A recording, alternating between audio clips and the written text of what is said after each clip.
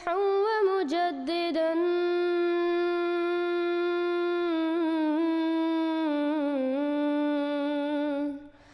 فارنوا بنظر طاهر وجناني.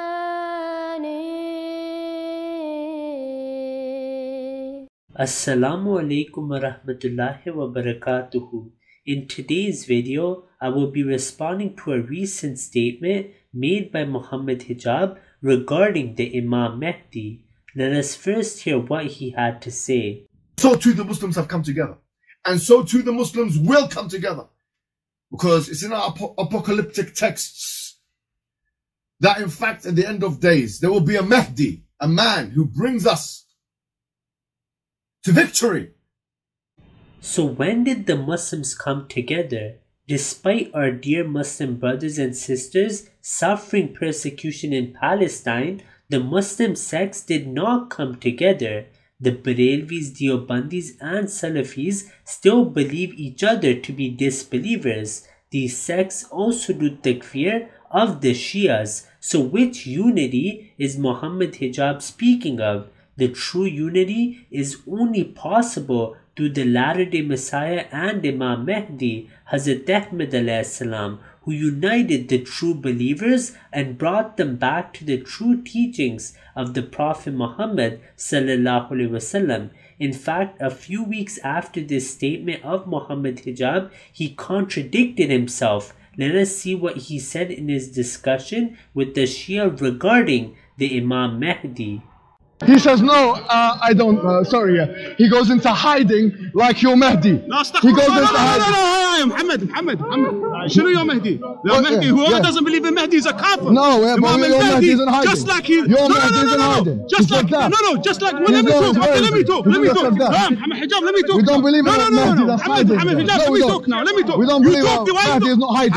Our Mahdi is going to come out like a man. Our Mahdi is courageous. 1 second. Our Mahdi is courageous. Your Mahdi is hiding. Muhammad, حسبي الله ونعم الوكيل. It's the truth. Well, it's true. Our Mahdi will come out and lead the people. Your Mahdi is in the Sardab. He's in the cave. He's in the cave. Let me answer you. He is in the cave. He's not in the cave. Let me answer you. Why you don't let me talk? Where is the Mahdi? Where's the Mahdi? Yalla, I'm going to show you. Where is he? La ilaha illallah. Is he alive?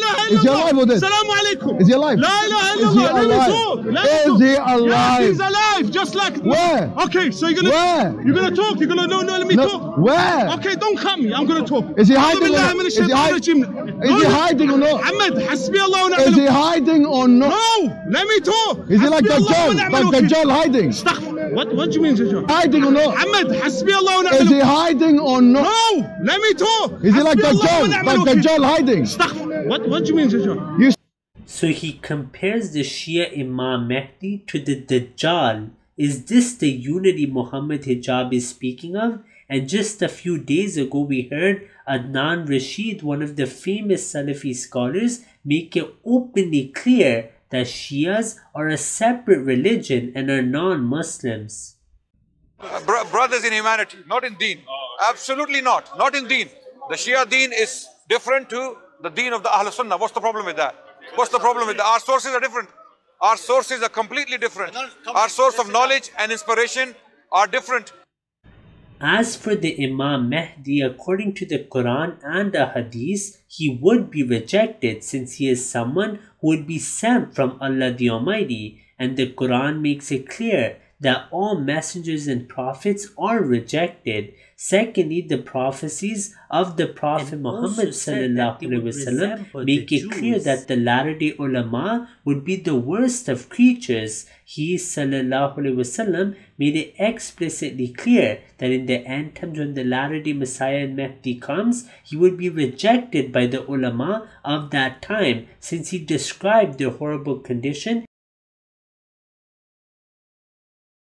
What did the Jews do? Did they accept Hazrat Isa or did they reject him? When we look at the prophecies of the awliya, they further made it clear that the latter-day Messiah would be rejected. For example, Mujaddid al-Thani writes that the awliya had visions that when the Latter-day Messiah comes, the Muslim scholars would oppose him and say that we find him against the Quran and Ahadith. The same is said in the books of the Salafis, and it is written that the Imam Mahdi would be rejected by the ulama and they would find him against the Quran and the Hadith. So which unity is Mohammed Hijab speaking of?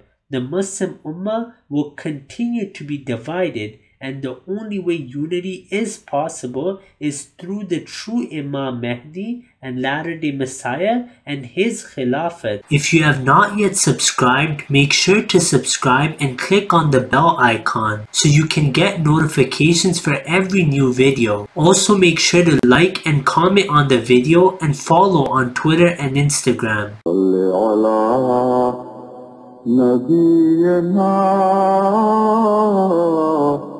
صل على محمد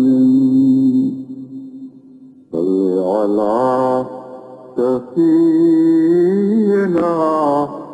صل على محمد